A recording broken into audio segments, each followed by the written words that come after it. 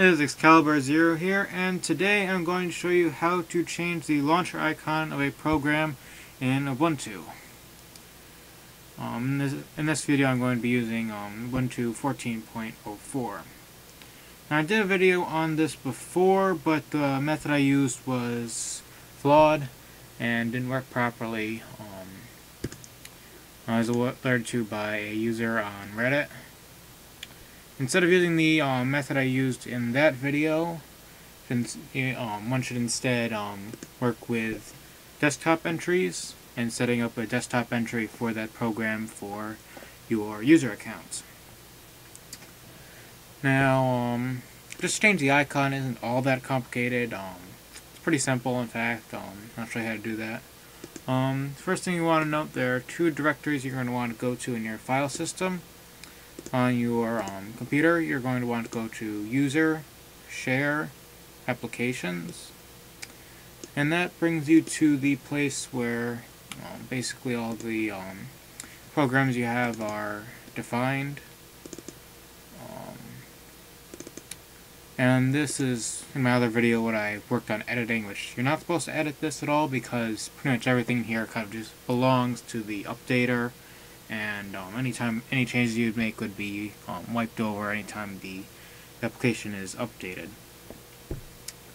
And what you are going to want to go to now is on your home drive. You're going to want to go to .local, which is a hidden folder, Share, Applications, and remember, hidden folder you can make appear with Control H, and then you want to go to Local, Share, Applications, and here what essentially you have is basically the same stuff same type of stuff that's here is here, but this is definitions for the programs for the whole system.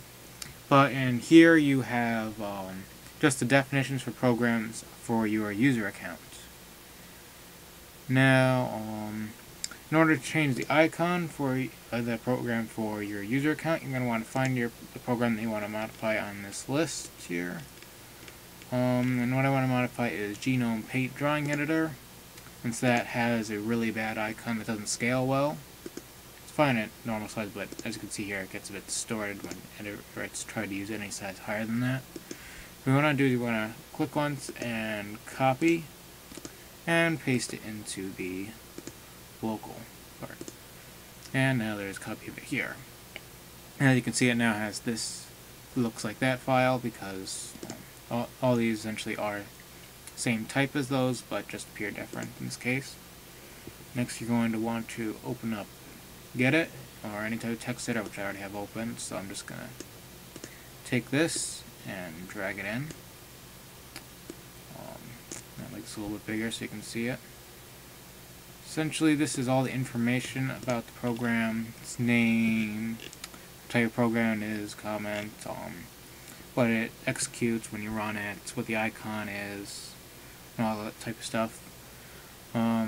Essentially, since I've copied it from the computer to the local settings for that, you can now edit it, and any changes you have will remain past any updates, but they'll only remain on your account, from my understanding.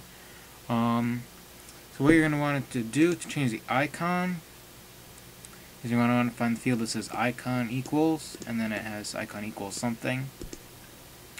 And then you're going to want to find the icon you want to replace it with. In this case I have one. I have a quick one that I made in Blender here. It's not great, but it's a little bit better than what the system has. Now what you want to do is you want to get the file location of that. You can do that by right-clicking, clicking on Properties, select the location, paste the location in, do another slash, get the file name, paste that in, and that's it. All you need to do then is save, and then restart the computer. And once you restart the computer, the icon will have changed. That's really all there is to it. It's a pretty simple thing to do. It's not all that complicated at all. You can do it a lot for if icons have like really low quality, or they're too small and you try to resize them up, and it doesn't work out very well and get blurred. So you can put in your own ones that are a bit bigger. For instance, here's a nice big one, and a nice big one that works. That way it resizes a little bit better. But that's about it. This is Caliber Zero, and signing off, and have a nice day.